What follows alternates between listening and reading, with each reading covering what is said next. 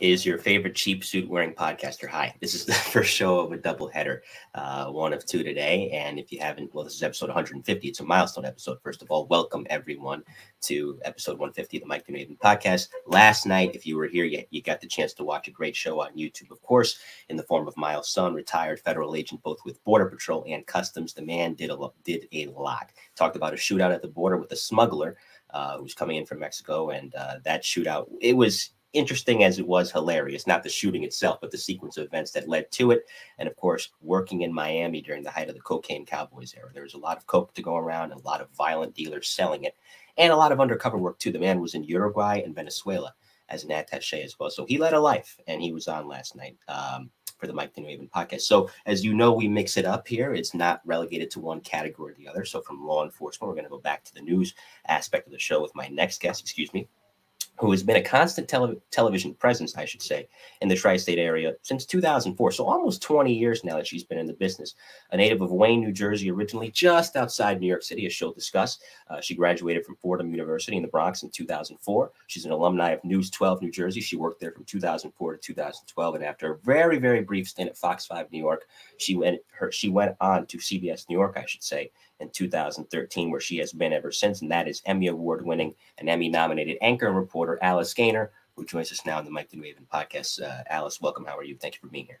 I'm doing well. Thanks so much for having me. With that music for your intro, I half expected you to come down from the ceiling or something very, spy James Bond-esque. Yeah, no, I don't have that kind of cachet. Swag and I don't go hand in hand. The better you get to know me, the more you'll understand that. So we were talking off the air that you grew up in Wayne, New Jersey, only 25 minutes from the city. So why don't you give us the There's no traffic. If there's no traffic. Yeah, so I grew up close proximity to New York City. So New York City was always like a second home. But I grew up in Wayne, and great town to grow up in. Was afforded all kinds of opportunities, did Girl Scouts, soccer teams, gymnastics. My parents had me just involved in any and everything available, at the library, at the municipal building. I mean, they really took advantage of everything the town, could provide to a child. And they also, my parents met in New York City. My dad's from Queens, my mom's from Clifton. They also made sure we came to New York City when we could to maybe go see a show. I went to School of American Ballet when I was 8 years old here. So it's nice that I've been able to stay in the area, all these years. As you mentioned, it's just about 20 years. Actually, it is 20 years now. It is. To think, yeah, because I started in college. So right. At WFUV, as we'll discuss during your years at Fordham University. So people understand early on, in some cases, what they want to do. As I often talk with my FDNY and NYPD friends, I asked them, did you always want to do this? They said, yeah, my dad was on the job, or I saw the firehouse with the police precinct in the neighborhood, and that inspired me. For you, if there were any early inclinations of this being your preferred career path, who would you credit as the personalities in media that inspired you? I actually was going to college for art. So my father is a great artist. He taught me how to draw. My brother's an architect. My other brother works in finance, went to Naval Academy as a Marine. My mom's now a retired English teacher. So very, vast array of jobs in my family. So I was going to go to school for art. In junior high school, I started writing for the school newspaper at George Washington Middle School. So I feel like there were little hints along the way that didn't quite fall into place until I was in college. When I was at Wayne Valley High School, I took TV production class. I was a part of The Best of the Valley. That was our show we put on that was on public access. It was like a newscast that was broadcast throughout the town. And, despite that, again, I was going to go for art. I thought maybe I'll be a fashion designer. I wasn't quite sure.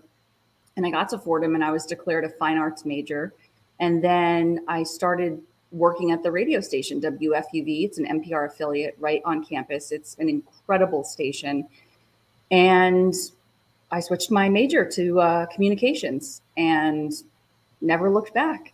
So, it's interesting. I mean, you hear some people say maybe they used to interview their dolls when they were little or whatever the case may be. I guess it was always there in the background, and it just didn't occur to me really until college. Alice Gainer's our guest here in the Mike Donovan podcast. If you have a question for Alice in the chat, type away, and I'll make sure that she sees it at some point. She can answer it. I see my friend Boxing MMA 365 in the chat. Thank you, brother, as always, for supporting the show. So that, I guess we can segue now into Fordham. The history of Fordham's broadcasting program is apparent throughout New York City, as you well know, because think about it. Michael Kay went there. He's doing the Yankee games now. Mike Breen, the legendary NBA announcer who does my beleaguered Knicks games as well. I don't know what's going on with my Knicks, but then again, who wants to visit that topic? And also, she went to school with you at the same time, and I know you guys share a lot of the same friends. Lauren Scala over at NBC New York, she went there too. So you see the imprint that Fordham has. Working at WFUV, and getting there as an 18-year-old in 2000, who would you credit early on for helping you learn the ropes? You mean at FUV or just FUV? Really, it was my mother. So a lot of people don't know this about me. I had a 4-year Army ROTC scholarship for Fordham. And this was fall or really August of 2000s when you move in. So this was pre 9/11.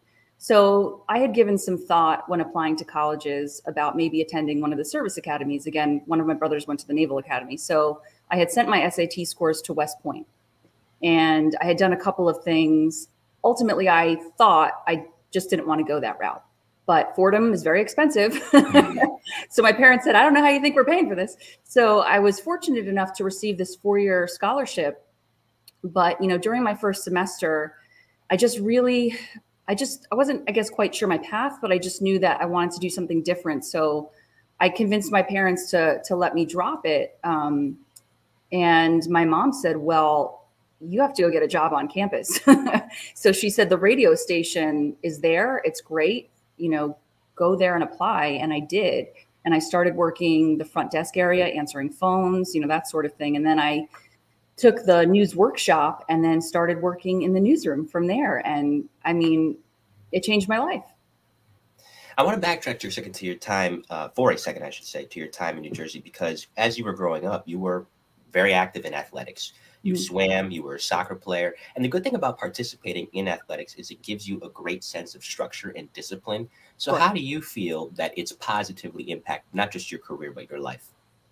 I really, truly am a team player. I'm loyal, and I've been in the role of a captain in some instances, not necessarily maybe because I was the best, but because I feel like I have an ability to know how to bring people together and encourage people. So I still apply that to my life. What I do is very much a team effort. I'm not a one-man band. I'm not editing. I'm not shooting my own material. I mean, maybe once in a while, but I've got a photographer, I've got an editor, I've got a writer, I've got people to work with, and you want people to put forth their best effort, and they're only going to do that in a comfortable, encouraging environment.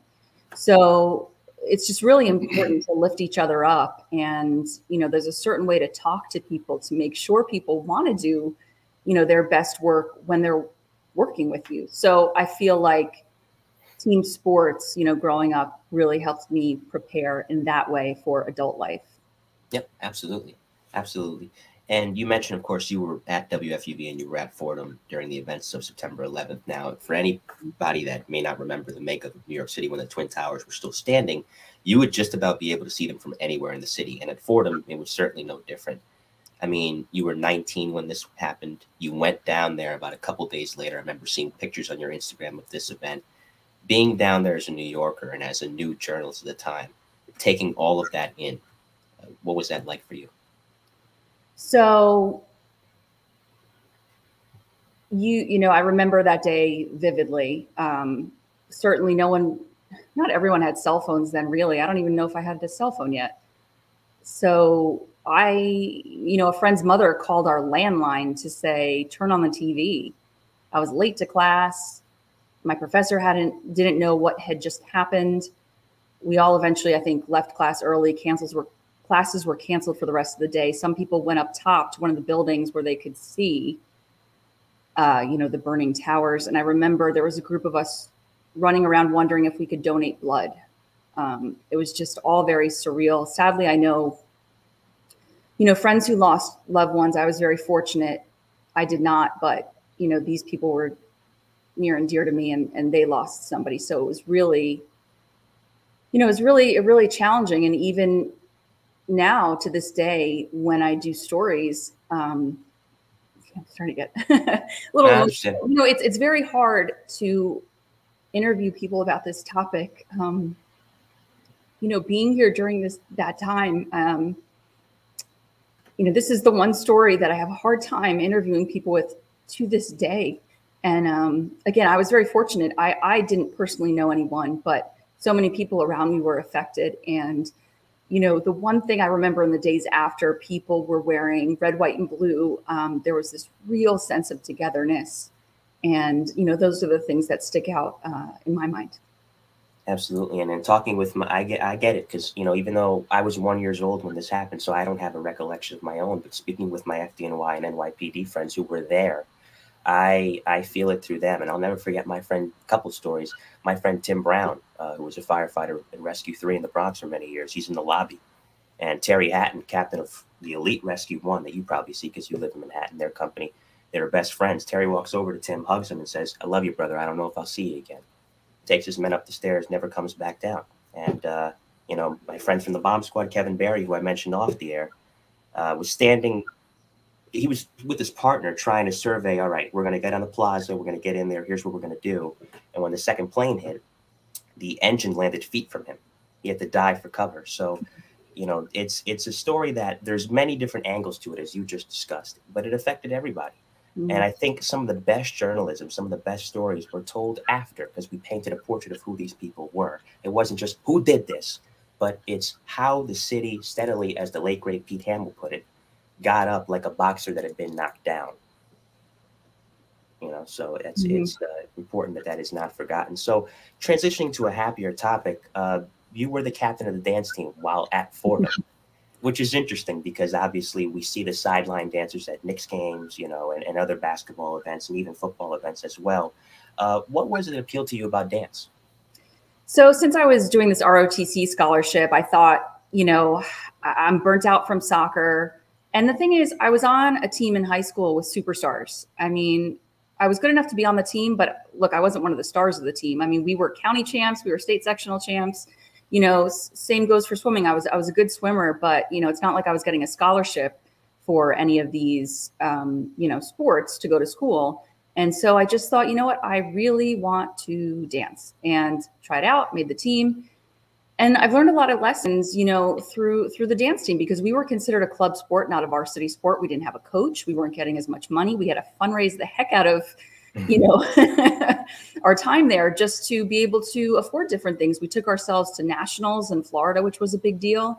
And, we choreographed our own routines. We got to dance at Madison Square Garden when Fordham played St. John's. Just a lot of really incredible experiences I had. And just, being the head of that team along with the co-captain, you're in charge, you're the coach, you're the one coming up with everything. There's no one to look to. It's all on you and your team. So I was really proud of what we accomplished there. And, in turn, I just learned a lot, and it was a lot of fun. We danced, football games, charity events. We actually did something for Tuesday's Children, which is a 9/11 charity. So yeah, Fordham was really the time of my life. Well, a lot of people say that. I feel the same way about my years in college. It was great. Even if I didn't do any special programs, it's the people that you meet, those are bonds that are for life, because it's such a great time, because you're really finding your footing in the world. You're all grown up, and that's how you learn the early lessons of adulthood. And I'll get to your career in a second. We're talking with Alex Gaynor here in the Mike to New Haven podcast. But you competed in beauty pageants. You won Miss Somerset County in 2006. Now, when I was talking to my friend Caitlin Monty a while ago, she was a former, I think, Miss New York. I was like, how'd you get into it? She's like, Mike, I was a tomboy, so it was really a happy accident. So I'll ask you the same question. How'd you get into it? I grew up watching pageants. I had a couple of Miss America dolls, but it's not necessarily something that's big or known about, I think, in this area. I think you have to really seek it out. And a friend of mine who was also on the dance team and also worked at WFUV, she competed and was first runner-up at Miss New York. And I thought, oh, wow, she's doing it. I'll look into this. I can do this. So I started doing the Miss New Jersey USA pageant for a few years.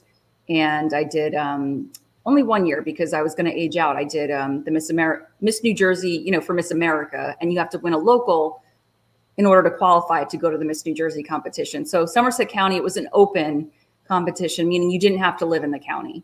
I had competed in Bergen County and lost, and but I won Somerset County. And, you know, say what you will about pageants, I'm competitive. It forces you to be the best version of yourself, you know, physically, mentally. For Miss America, you have to have a platform. So I did some volunteer work with the American Cancer Society. You know, you have to be on your game with interviews and, you know, just really know your stuff. And I really enjoyed it. And more than that, I made connections with people who work in the news industry. And I'm still to this day, you know, friends with them. Some work at CNN. Another person works at CBS Philly. I mean, so really for me, what I got out of it were these lifelong connections that have been, you know, so wonderful. You talked about it, you know, win, obviously Miss New Jersey. But you won Miss Somerset County, so it's better to have won something and to at least compete is an honor, you know? So, yeah, of course. So you were mentioning it when you were discussing your early years in Wayne. And that is, of course, that you spent your entire career here in the tri-state area. You've never gone anywhere else. So you started out in News 12, New Jersey, right in your backyard. Now, the good thing is that you're in your backyard. You know the area. But sometimes, as a result of knowing our surroundings and being so comfortable, we can be guilty, generally speaking, of getting a bit too comfortable and maybe not push ourselves as hard as a result, as if you were in a smaller market or any other market that you don't know and you have to learn. So if that attitude at all sprouted up at any given point, how did you combat against it? I mean, I don't think it was a detriment to me, you know, being from here. I mean, the reason I wanted to stay was I'm from here. New York is the #1 market. And I thought to myself, if I could stay here, you know, why would I leave just to try and come back? And at the time that was unheard of. Everyone was leaving to go to smaller markets. You know, I have friends who worked all over the country, and I was in radio still. So I was fortunate enough to land a job at WBGO, another NPR affiliate in Newark, New Jersey. And I was working at Metro Networks, which no longer exists, but it's very similar, I guess, to the Associated Press you would compare it to. Yep. And then I thought, I don't know much about local TV news.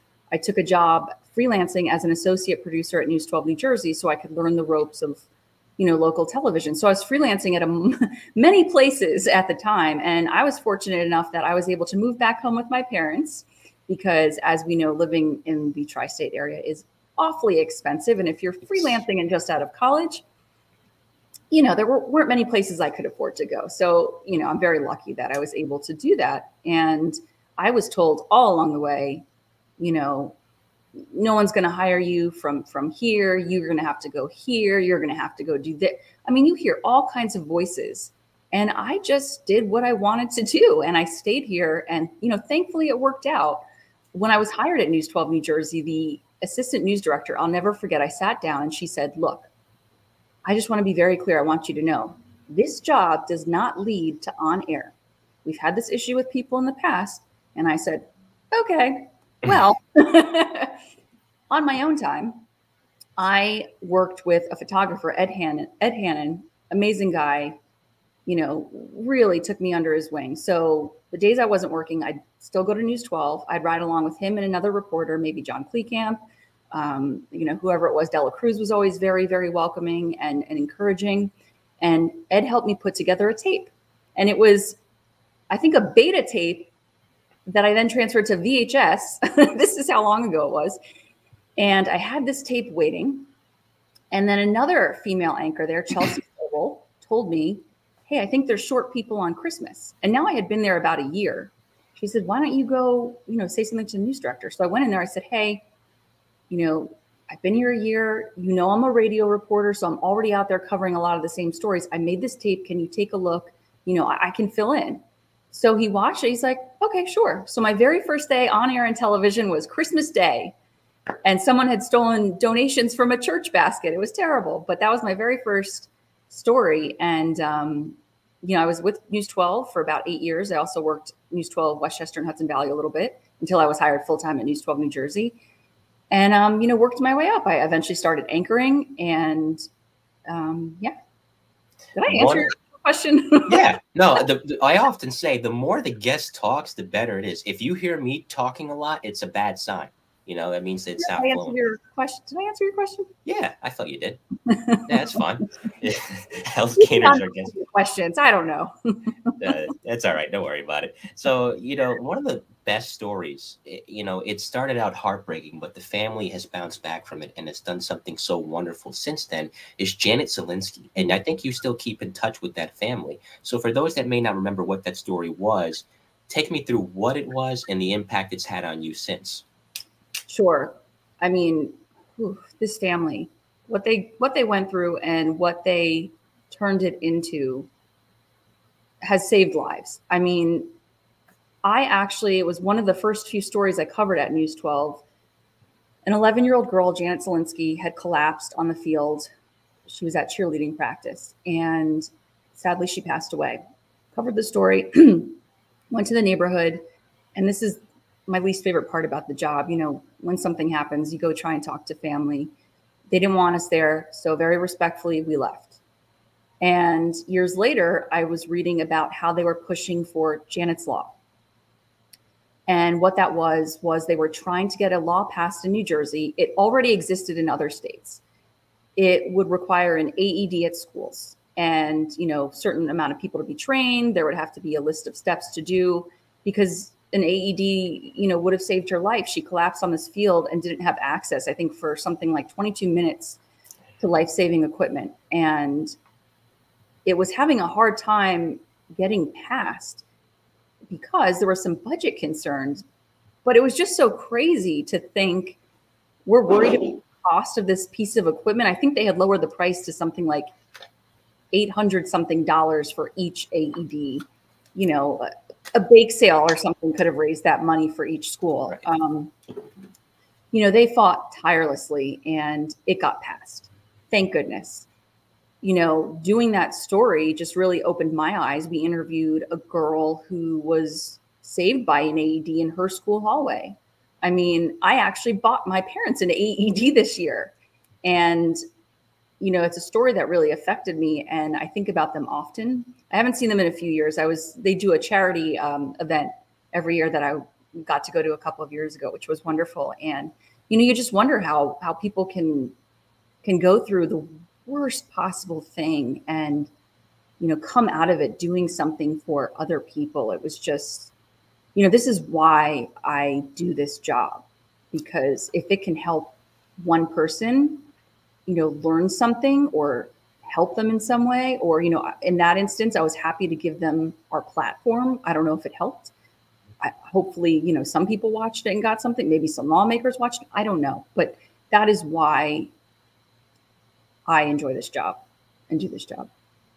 So moving ahead to 2012, you left after 8 years there. You had a very brief stint at Fox 5, which is about a couple of months. And then you went to CBS. And you're walking into the CBS Broadcast Center, and you know the names that have walked through that building, either coming in for interviews or iconic news personalities. And you get the channel, too. And there's Chris Raggi, there's Mary Calvi, Christine Johnson, Maurice Dubois, Dana Tyler, Marcia Kramer. The list goes on. John Slattery, who we'll talk about in a little bit. You're walking in there to what is essentially a roster of all-stars. Mm-hmm. How was that intimidating for you at all? Well, my first thought was, I did it. I actually worked in that building, the CBS Broadcast Center, when I worked at Metro Networks Radio. And our space in there was right across the hall from the Osgood file. Charles Osgood, a huge Fordham alum, who I've had the pleasure of talking to, in years past. And so first and foremost, I thought I did it and I'm back. And then secondly, my family during Superstorm Sandy, we had actually been watching CBS 2's coverage. And so I remember when I saw Lonnie Quinn for the first time and Maurice and, these people you're so used to seeing on your television screen who've been around for a while and people really know, it was like, oh, that's them. So everyone was so welcoming. I think when you walk in, you're a little bit nervous and defensive, that it's going to take people a little while to open up to you. But I think I proved myself pretty quickly and earned their respect. And, it's been great being there, and it's not lost on me, what a privilege and honor it is to work for a station with that legacy, a building, the people who've been through those halls. Yeah. Yeah, which a few years ago, the station itself at the New York Emmys won the Governor's Award for that very reason. Its legacy within the news business. It's a greatly respected and iconic station for sure. Now, you shared a desk where I believe you sat next to John Slattery in the newsroom. And John is not with us anymore. He passed away in 2014, as I covered. But when you look back, he was a funny guy. What's like the funniest memory of him that you have? Oh gosh, just trying to make me cry today. No, I'm sorry. I'm not trying to. I'm sorry. I'm just even a crier. I don't know what's happening. Oh God, I miss him. So he'll pop into my head every so often because he had this particular, tracking voice, this cadence, and it just can't be replicated.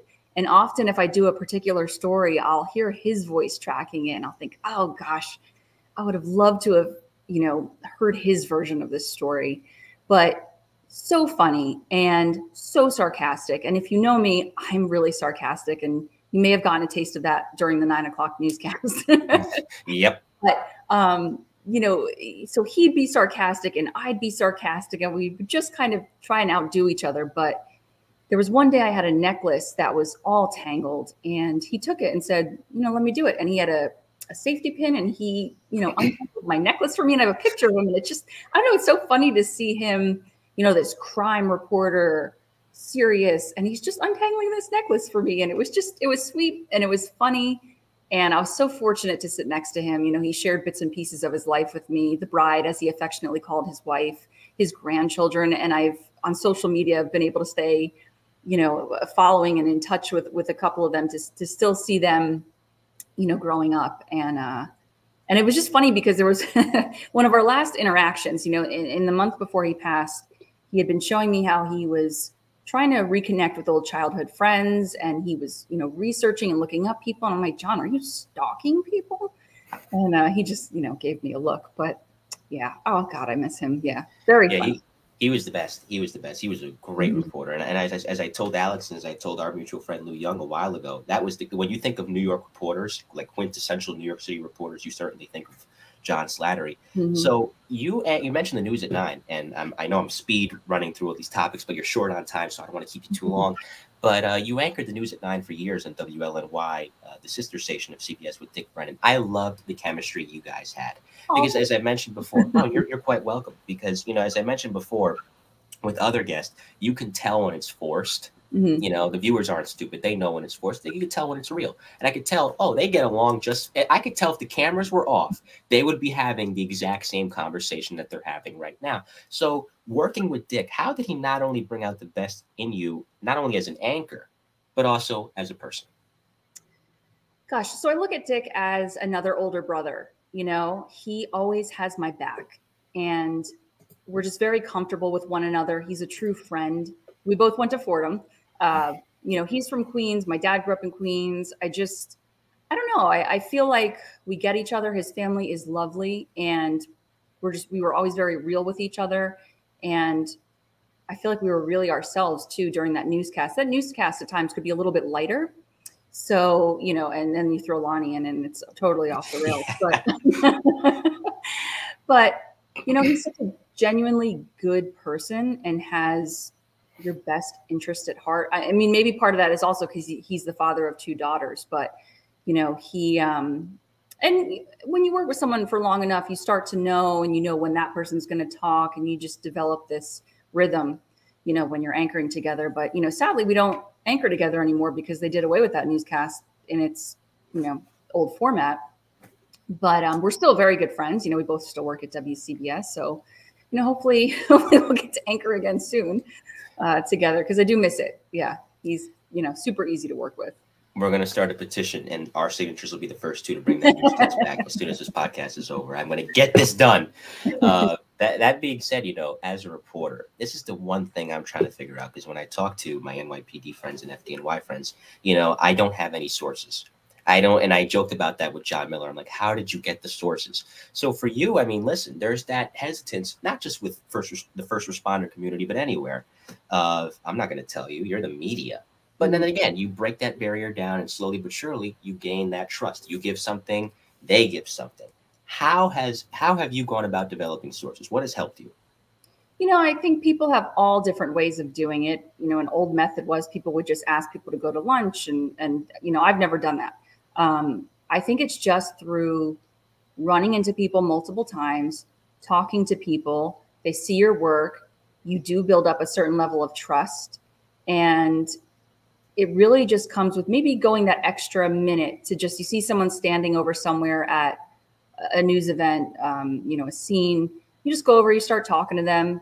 And, maybe you don't demand something from them in that moment, but you keep in touch with them. And then you build sort of a rapport, and they'll be more inclined to share something with you. And sources can come from the, places you didn't expect. I mean, sometimes someone can contact you, don't always brush them off because you don't know who they know and all of that. And, so I think it's just about really talking with people and building relationships, even if they, ignore you the first time, you just keep at it, and eventually they'll respond to you. No, of course. Like we were talking about off the air, for a little bit of inside baseball, this interview that I'm doing with Alice Gaynor today is like 5 years in the making, because I first reached out to her all the way back, I kid you not, in 2017.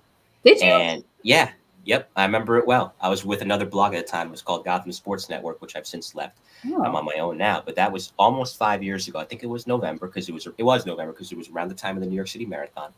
And 5 years later, even though I joked off the air, she's going to file a restraining order against me as soon as this podcast is done, she's sitting here. So, it worked. So, definitely. And a little side example is, for my Bomb Squad miniseries, I did a show a few weeks ago on this incident at the United Nations in 1997, where there were 4 letter bombs that the Bomb Squad had to go and dispose of. And to your point, guys off the air, not on the air, were calling me up and saying, here's what I know about that case, and here's what I could tell you happened, X, Y, and Z. So I'm beginning to have that. And it was a happy accident. I didn't reach out, but they reached out to me. And that's why I love what you just mentioned about don't turn away the phone call, because you don't know until you talk to that person. So you've won numerous Emmys. You saw the thumbnail to this podcast. It's you holding an Emmy and accepting at the New York Emmy Awards. That first Emmy that you won, here you are. Here's that recognition. And so many great anchors and reporters have held the same award. What did that mean to you? Well, first of all, my first Emmy was for exploding manholes in Brooklyn. No one was hurt. That's why I can joke. Okay. But, that was years of hard work. I was first nominated in 2008. I did not win. But just having that taste of, wow, somebody recognized that my work was good enough to even be considered. I wanted to win one, and I didn't win one until 2014. So that was, stretch there, but I kept at it. And so winning that first award was it meant so much, because it wasn't just that story. It was just the years of hard work to get to that moment. And I mean, look, at the end of the day, these things, they don't mean, that much, but that first award, maybe there's moments you've doubted yourself, just to have somebody, judges or somebody say, yep, yeah, your story was the best one out of this bunch. It was a good feeling. And I remember you posting and I joked with you about it on Instagram a few weeks ago when you posted that the Emmys had come in the mail and there's like 3 of them. I'm like, this is one of the hardest flexes I've seen in a minute. Oh, don't mind me, this little box here. Oh, what do we have here? 3 Emmy Awards. But, one of them that you won was for a story we'll get to now, 2019, the Jersey City shootout. It's one thing to get there after something has happened, but you were there during, and you could hear the gunfire in the background. Mm-hmm. So, here are the police shooting it out with these 2 heavily armed individuals. And that the Detective Seals has been shot. He hadn't died yet. He was gravely injured in the hospital, and more people were hurt and ultimately killed in the store where the shootout took place. Being there as it's happening, I don't know how else to ask the question. How the heck did you stay so calm? I remember that so vividly. First of all, our first responders are tremendous. We were at a safe distance. Well, I mean, when we got there, we didn't know what was going on, but we were obviously at a safe distance. They were all running towards it. So I got to say, first and foremost, I mean, incredible to run towards that and to be, trying to help and save people. We got there. We had actually been in Central Jersey doing a fun, light story at a diner, got the call. We hightailed it out of there and drove to Jersey City. Literally the only line of information we had going into this was an officer may have been shot. That's it. We didn't know anything else. So we pulled up to the area and we got out of the car and immediately heard gunfire, not just 1 or 2 shots, rapid gunfire.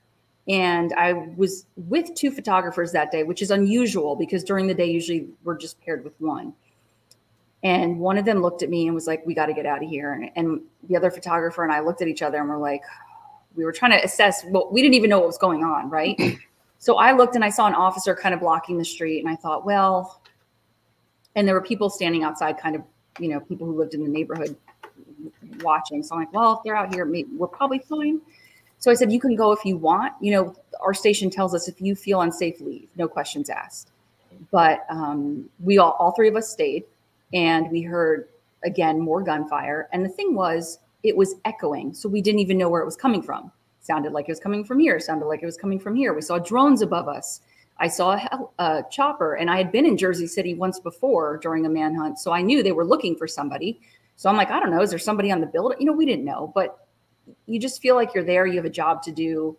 You know, we didn't know if we were in danger, but I didn't in that moment feel like we were necessarily in immediate danger. So we stayed.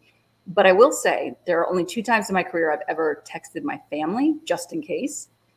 One, I was flying in a B-17 bomber. I remember that story. I was like, I don't know if I should be going in this plane. So I texted, you know, I think my parents real quick, like, hey, just in case, love you guys. And then, you know, in this moment, I texted my family and I said, hey, I just want you to know where I am. I'm okay. But, you know, I just want to let you know this is where I am. And of course, everyone's like, leave, don't stay there. Yeah. So, I mean, thankfully where we were okay. But, you know, those initial moments, like I said, we had that one piece of information. We're hearing gunshots. We don't know where they're coming from. And we're seeing this commotion, this search above us. So, you know, that I'm not a war correspondent, I've not reported overseas. So that was my first experience walking into the most active scene I've ever, you know, experienced. And you're braver than I am, because as soon as I hear the first gunshot, well, folks, it's been nice knowing you. Back to New York, because I'm not staying there for that. You could do that, and that would be totally, you know, I mean, we're lucky nothing happened. You know, in hindsight, if something happened, that would have, you know, been awfully stupid of us to.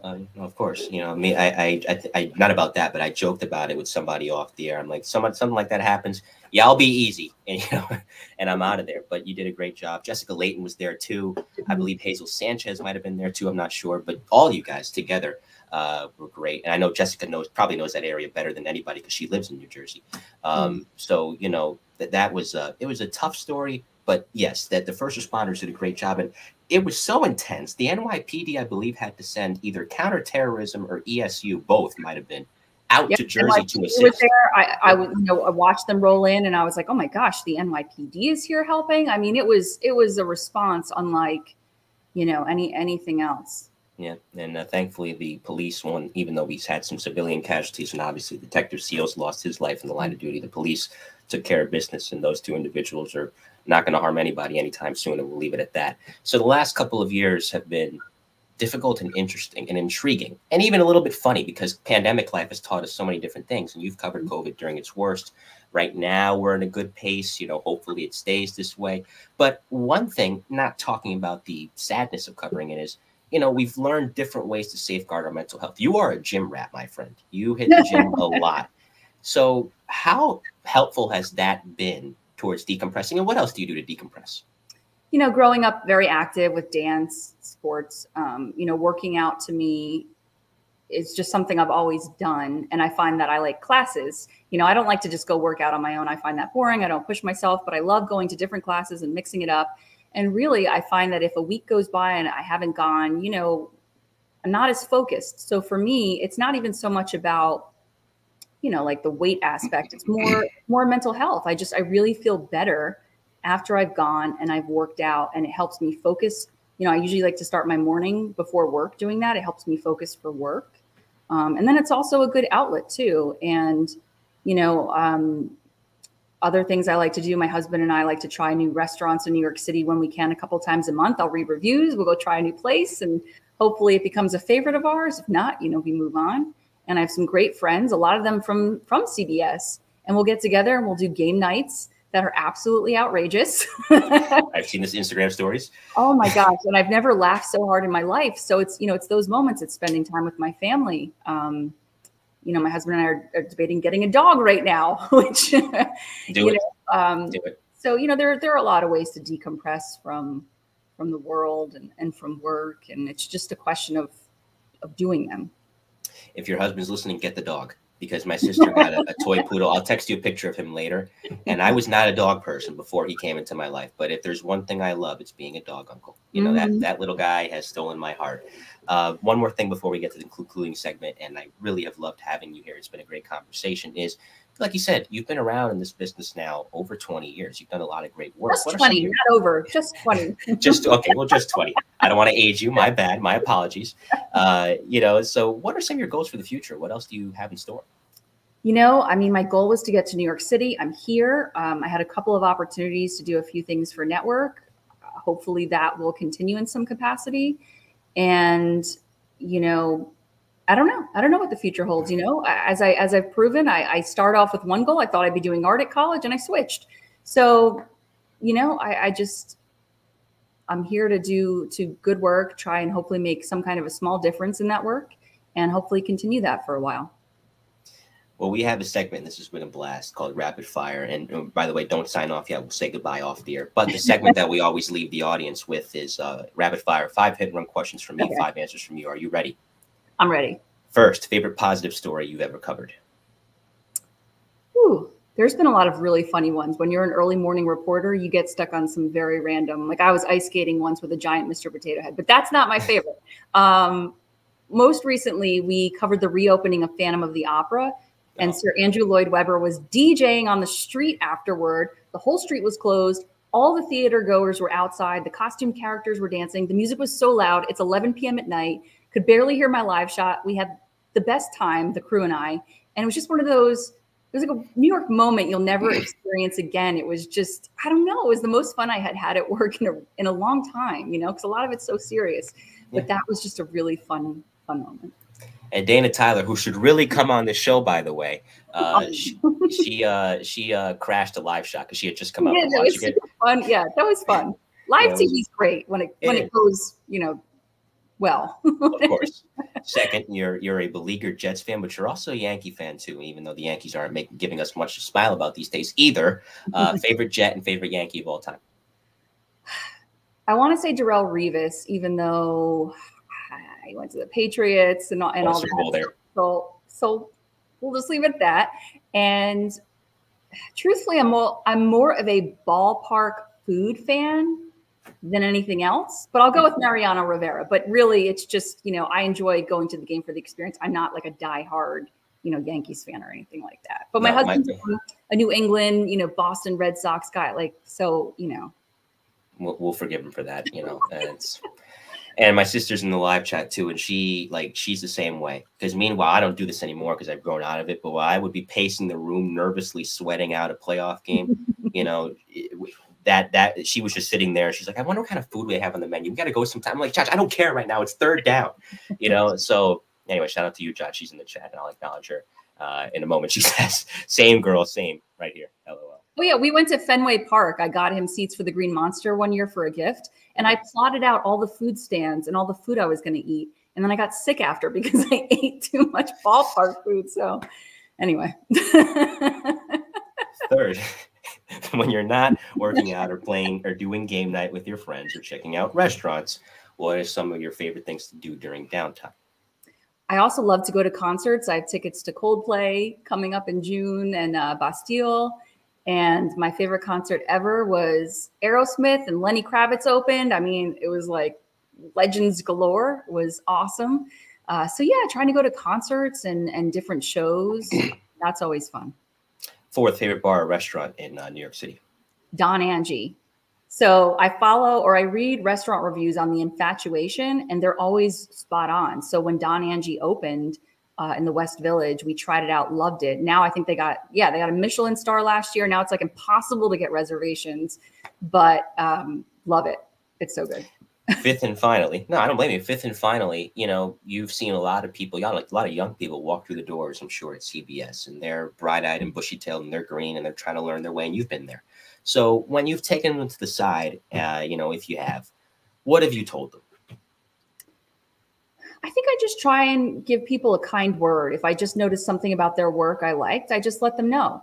I think encouragement goes a long way. I'll never forget the day I started at CBS. Christine Sloan sent me an email welcoming me. And, I think unfortunately in this business, women are sometimes pitted against one another. So you worry that people are going to be competitive and maybe not be so nice to you. But I was pleasantly surprised at how warm and welcoming, the women were at CBS. I mean, I shouldn't be surprised, but you know what I mean? Like everyone, of course. Was wonderful. Christine was great. So, I try and do the same thing. Alice, this has been wonderful. But like I said, we'll say goodbye off the air, so don't sign off quite yet. But any shout outs that you want to give to anyone or anything? Shout outs? Yeah.